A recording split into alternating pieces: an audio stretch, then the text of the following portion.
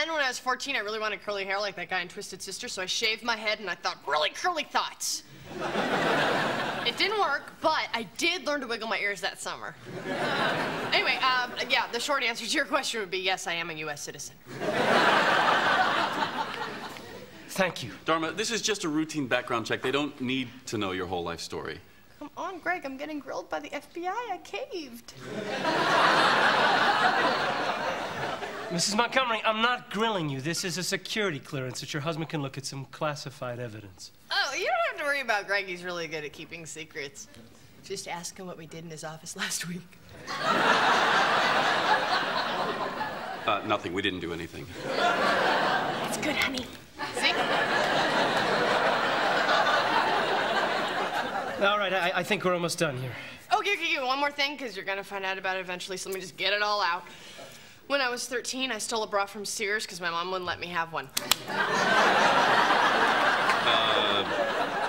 Put me down for that one, too.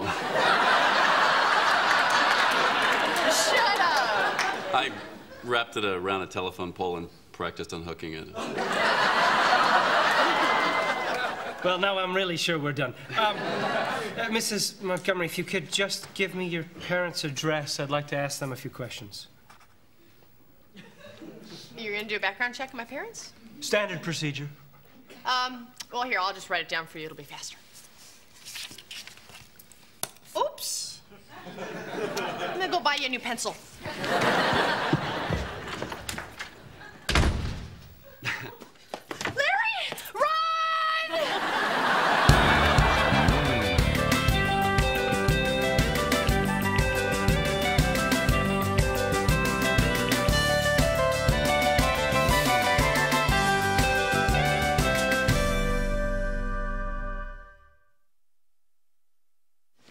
Sorry about this, Abby. Oh, honey, it's not your fault. We always knew this day might come. When you live with a wanted man, every day that he's free is a precious gift. Okay, I found the emergency suitcase. Nixon now? It's camouflage to blend in with the establishment. Oh, honey, I don't think these are gonna fit you anymore. Oh, I'll take them. Those are awesome. Okay. Here are your vitamins. Hey, come on, Abby. I can't haul these things around. I gotta travel light. I'm going underground. Well, let's just move some of these 8-tracks, make a little room. Well, what am I gonna listen to? Oh, hey, Larry. Cool, look. You can use my Discman. Do you have Strawberry Alarm Clock on CD? Larry, nobody does. Hey, do you have a nice pair of pants and a shirt? What difference does it make? I'm going underground. What if underground you go out someplace nice? Well, sweetie, I may not be seeing you for a while.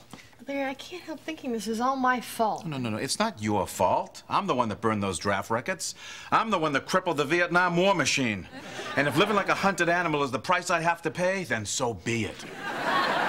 Can't you just go stay with Grandma? Not unless I cut my hair and finish college.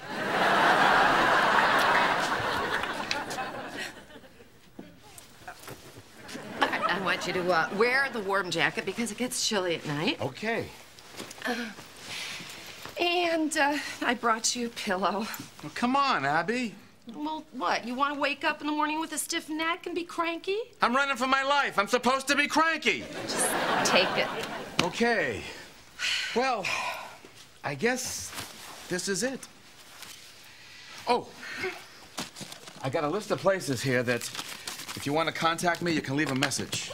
Crazy Dave's Record Shop. That's a Starbucks now, Larry. Then use the others. The free clinic on Market Street. That's a Starbucks, too. Okay. I'll contact you. Goodbye.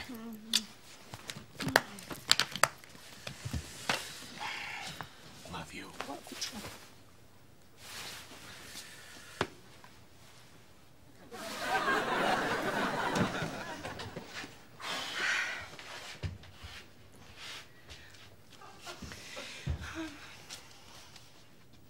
Oh, I forgot my backpack.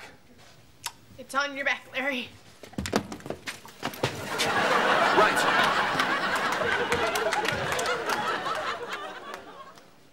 Hey, You're not gonna believe what happened to me last night. Does it involve a woman in a bar? Will you let me tell the story? Sorry. So I'm at this bar last night, right? This woman walks up, right? Really? I'm not getting anywhere with her until I whip out my brand new security clearance card. Next thing you know, she's all over me like a Russian spy. Pete, what if she was a Russian spy? Oh, come on. They don't have those anymore, do they? Hey, sweetie. Dharma, Pete. what are you doing here? I gotta talk to you. Pete, can you? Oh, sure. You need the office to do a little desktop publishing, huh? You were listening? It's not his fault, honey. You were very vocal. Oh, there's a stapler in my ass. What's going on? What happened to you this morning? To make a long story short, I basically had to tell my father to go into hiding. Make the story long. Okay, 30 years ago, my father broke into the draft board office and burned all their records. There's been a warrant out for his arrest ever since. Do you want some lunch? And you're just telling me this now?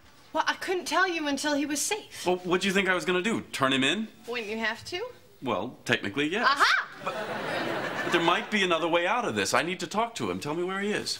I can't tell you where he is unless you promise he's not going to get arrested. Well, I can't promise that until you tell me where he is. Then you can't talk to him unless you promise me that. Dharma, come on. Where is he? All I'm going to say is that he went underground where no one will ever find him.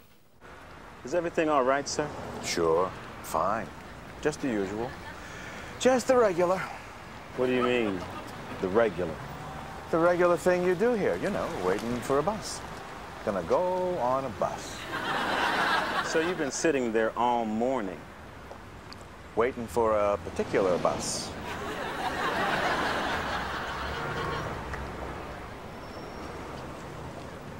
It's a special bus, isn't it? Yep. My bus. Okay. Well, you stay warm, buddy, now, all right? You bet.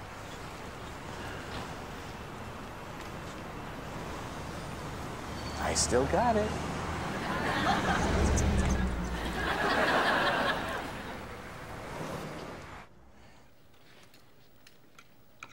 This is good. What is it? Food. Dharma, if you want to be mad at me, that's fine. But for the record, you're mad at me for something you think I might have done, whereas I'm mad at you for something you actually did do. No. It was something I didn't do, and I didn't do it because if I did do it, you would have done that thing that you claim you might not have done. But we'll never know, will we? Oh, I know. Go away! Hello, you crazy lovebirds. Okay, tough room. I got that information you wanted. What information? I asked Pete to do a little background check of our own on your father so I could try to help, which is what I said I would have done if you'd given me the opportunity to do it. Says you. What'd you find? Nothing. What do you mean nothing? I know, I was surprised too. You know, saying as it's your father, I thought, at least we'd find is a little, you know, nothing. Nothing at all. Larry Finkelstein could be president, God help us. Well, this is great news. This can't be right. What about the Sausalito draft board fire? He broke in and burned all their records. He's famous for that. Well, yeah, I checked on that too. Yeah, it seems there was a little fire at the draft board office back in '68, but the sprinklers put it out. No records were damaged. They just had to replace the carpeting. That doesn't make sense. Oh, no, that's fairly typical. You know, it's not the carpeting so much as the padding underneath. You know, when that gets wet... Thanks, Pete. Honey, isn't this great? Yeah, uh-huh. Your dad can come home now. Why don't you call your mom and tell her the good news? Nah, I think I better break this to her in person. That was weird, huh? Yeah. You like weird? Getting used to it. That's great, because you were going to love this little tidbit. It seems the FBI has a little tax problem with your father's wife. You mean my mother? No, I mean your father's wife. My mother is my father's wife.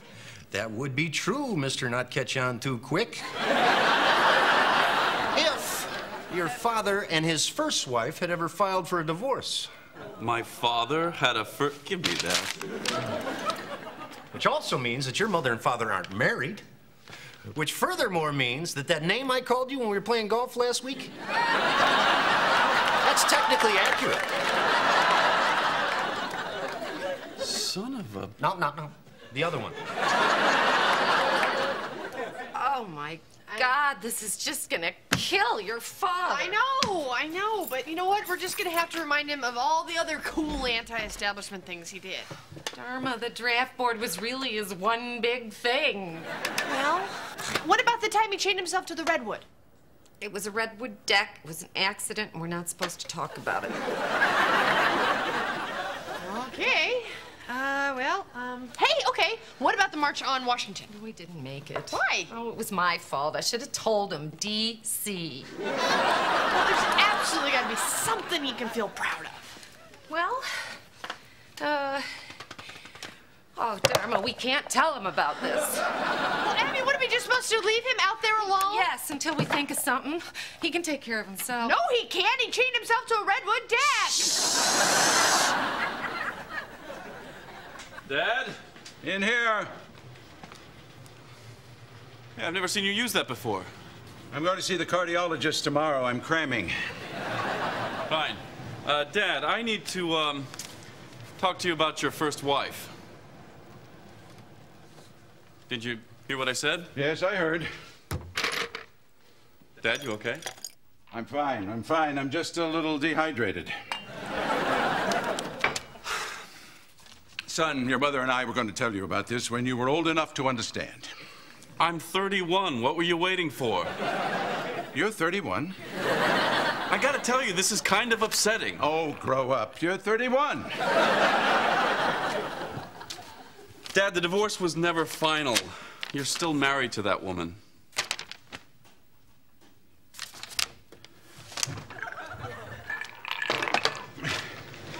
What are you doing?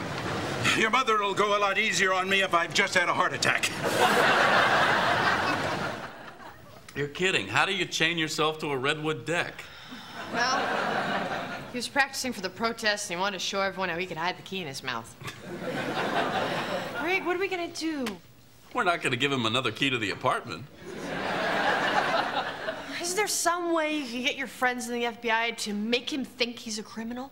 Well, I guess we could trump up a big old file full of groovy anti-war crimes, fly to Washington, and plant it at the FBI headquarters. Hey, that's a great idea! And then Larry can break in, steal the file, and then he'll think that's why no one's after him. Dharma, I was making a ludicrous statement to make a point. And a good point, except you know what? We should probably do it here because Larry has a little trouble finding Washington.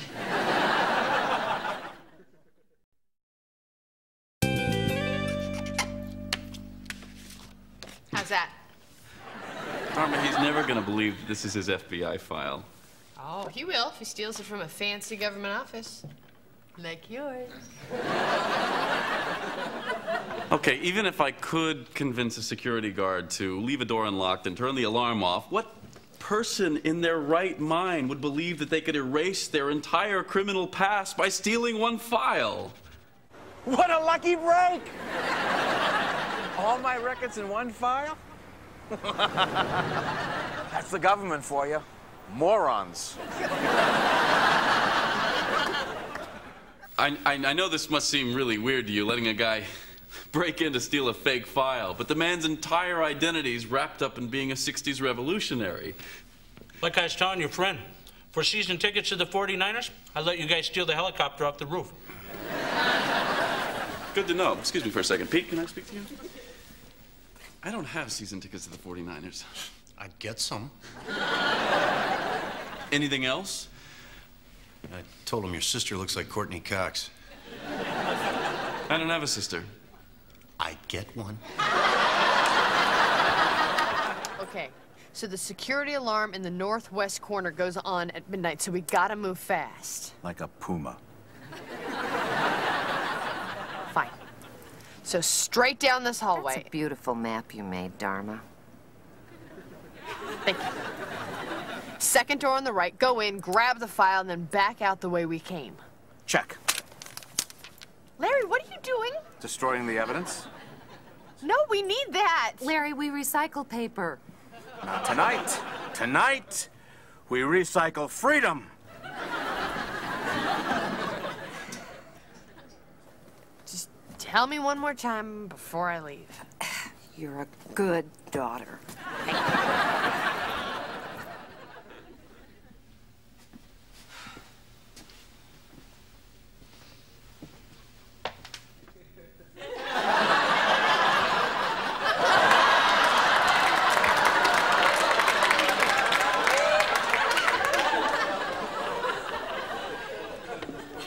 That's my wife. Hey, Larry. This door looks like it's open. Of course it is. It's a trap. No, it's not.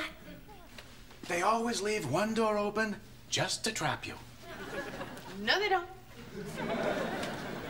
Dharma, honey, when you're wanted by the FBI, we'll do it your way.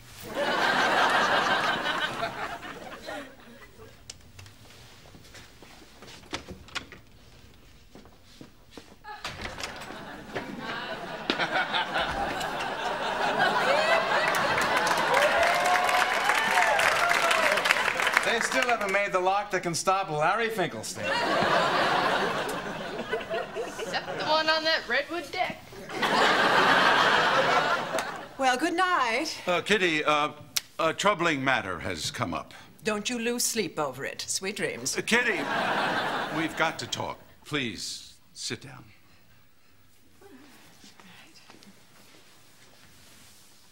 Do you remember that little mistake I made that we never talk about?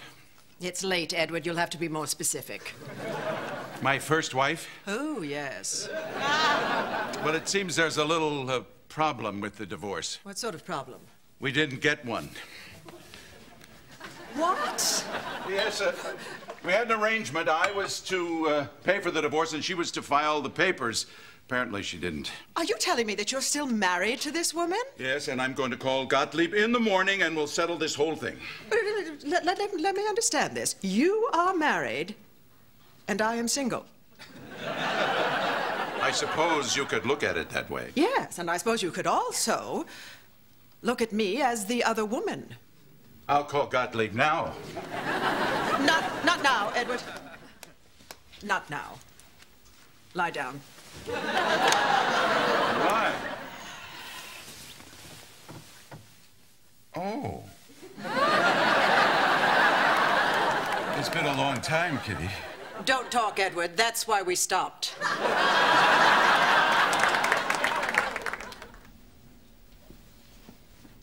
Camera, quick! I should never have brought you into this. It's too dangerous. It's not dangerous. I mean, it's very dangerous. But I'm with you. I'll get the file. You, go back to the van.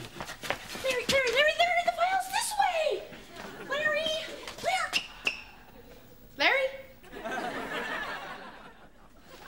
Hi. Dharma, what are you doing here? I lost him. How could you lose him? Oh, what can I say? He still has a little puma left in him. Hey, I found him. Oh, no, the Larry, Larry, don't- come on. Jeez, what's that gonna run me? $250 a camera. Listen, we gotta wrap this up. I'm gonna get in all kinds of trouble. Hey, he's going the right way. Oh, good, Larry. Turn around, Larry. Come on, Larry, you can do it. Come on, Larry, turn around.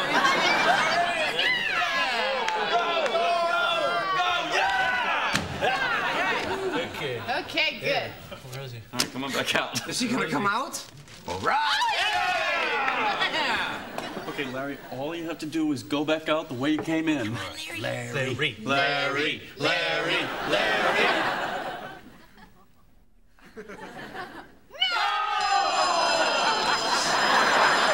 Oh, what do you want me to do, chase him? Yeah! And could you shoot a little?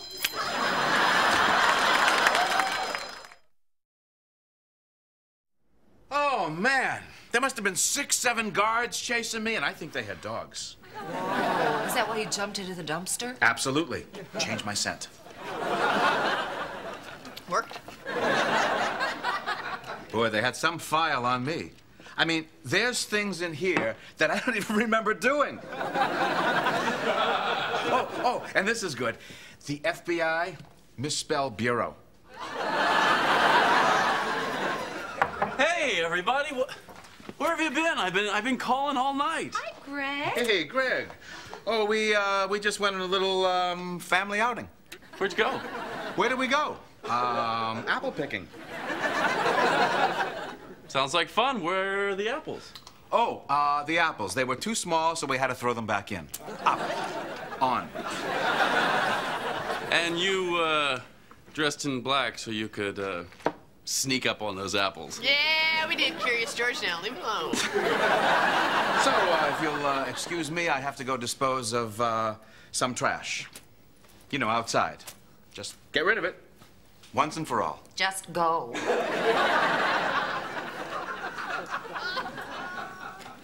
Thank you, honey. Thank you. You're welcome. So, we're all done with this. Everything's back to normal.